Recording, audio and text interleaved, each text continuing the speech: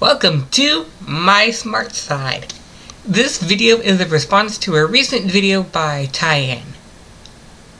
Hey look! It's an info card. There's also a link in the description.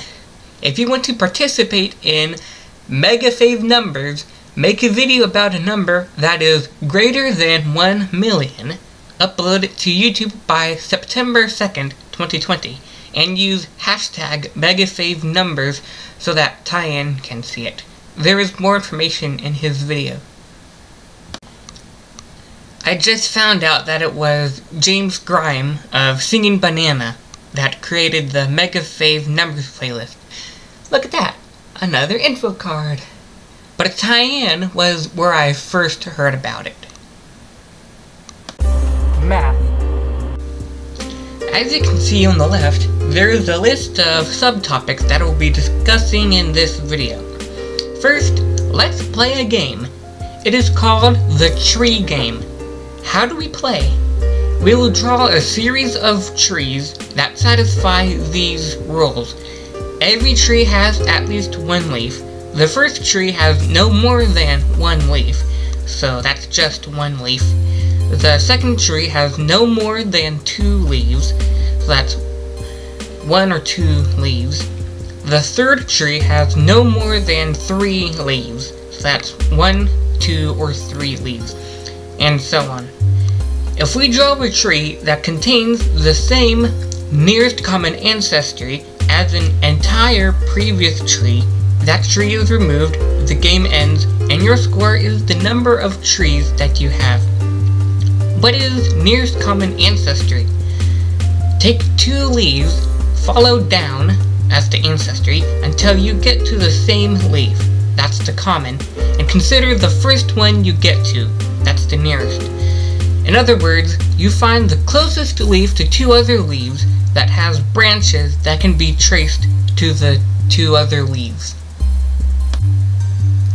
Now we have moved to the tree function.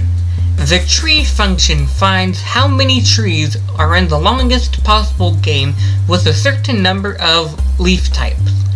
Let's find tree 1. That means we have 1 type of leaf. The first tree must have 1 leaf, and there is only 1 leaf to choose from, so we can put it there. The second tree can have 1 or 2 leaves. Or can it? Can it have 1 leaf? No, that would make the same tree. Can it have 2 leaves? No, it would still contain the first one. So I have proved that tree 1 is 1. QED. Let's find tree 2. That means we have 2 types of leaves. I could start with either leaf, but it doesn't matter because the logic still works vice versa.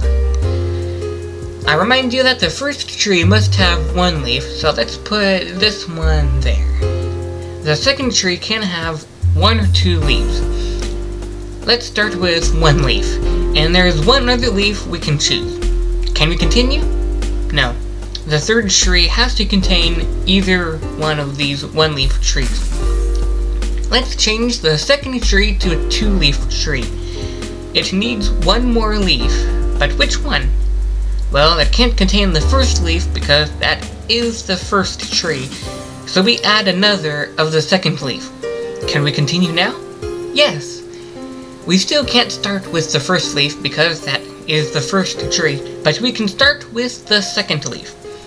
As we can see, the second tree contains the third tree, but that is fine because trees can't contain earlier trees.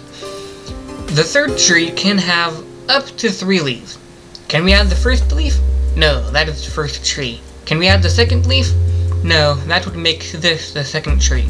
So I have proved that tree 2 is 3. QED. Let's try to find tree 3. That means we have 3 types of leaves. Hold your horses!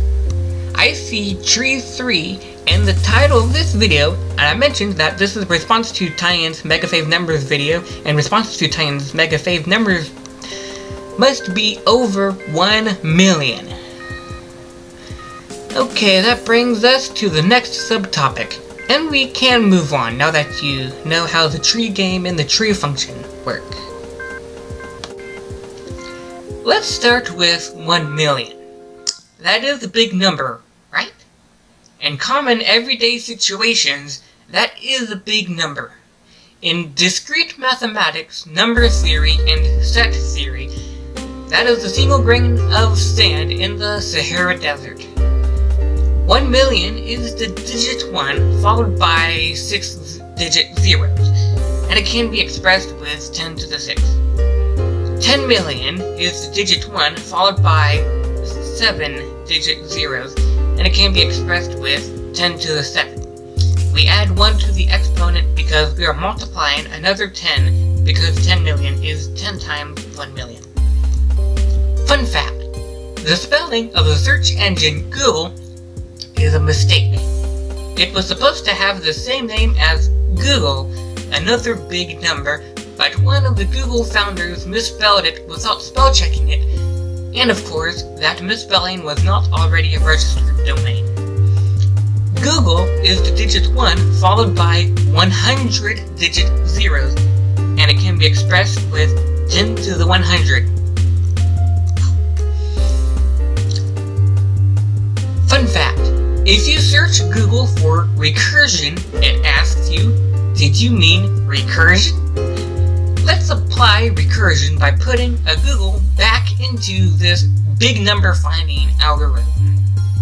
A Googleplex, which has nothing to do with complex numbers, is the digit 1 followed by a Google digit zeros, and it can be expressed with 10 to the Google, or 10 to the 10 to the 100. Next up is Graham's number, and I can tell you a quick backstory. Ronald Graham was working on a problem, and he defined an upper limit that is a big number. How big is this number? It is bigger than a Googleplex. If that is too much for your head to wrap around, let's go back to basic arithmetic. You know what addition is. Multiplication is repeated addition. Exponentiation is repeated multiplication. We can use Knuth's up arrow notation to continue that pattern.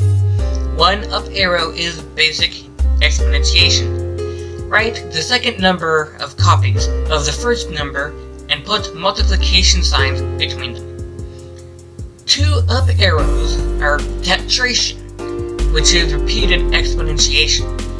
Write the second number of copies of the first number and turn them into a power tower,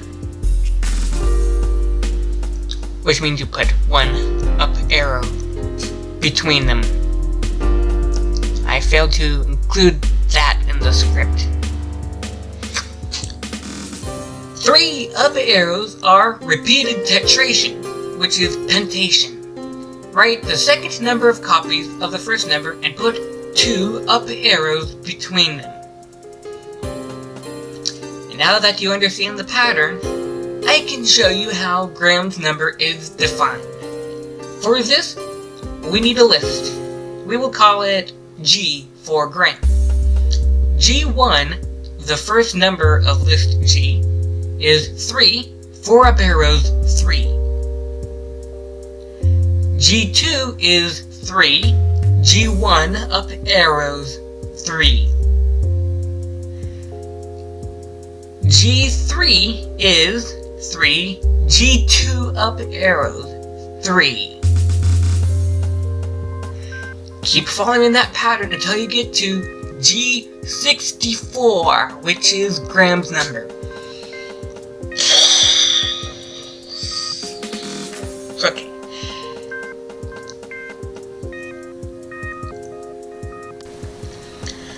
I will attempt to play with tree 3, but first, I will quickly recap the big numbers that we found. 1 million is big with common everyday numbers. 10 million is bigger. Google is a lot bigger.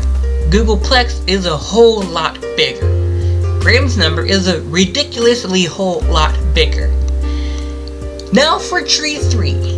As always, the first tree is just the first leaf. The second tree is the second leaf connected to the second leaf. The third tree can be the second leaf connected to the third leaf connected to the third leaf. The fourth tree can be the second leaf connected to the third leaf and connected to the third leaf connected to the second leaf. The fifth tree can be the third leaf connected to the third leaf connected to the third leaf connected to the third leaf connected to the third leaf. The sixth tree can be the third leaf connected to the second leaf and connected to the third leaf, which is connected to the second leaf and connected to the third leaf. The seventh tree can... No, this is getting too complicated. Spoiler alert! Tree 3 eats Graham's number for breakfast. Well, that would be like me eating a single raisin for breakfast, with nothing else. 1 grain of oatmeal instead? I don't know.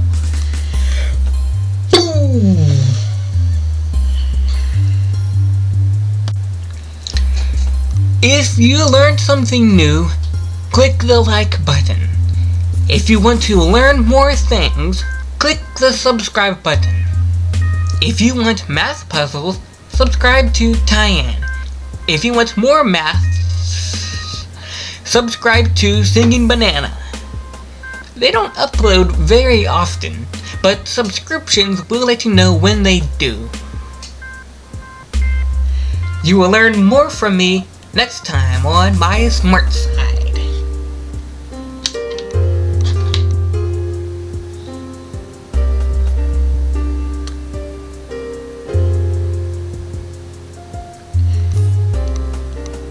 Apparently, okay, these are not prescription, they're fake glasses. Apparently my eyes have gotten used to me not wearing these, but then when I put these back on, everything is very sharp. You can read the script with a link in the description.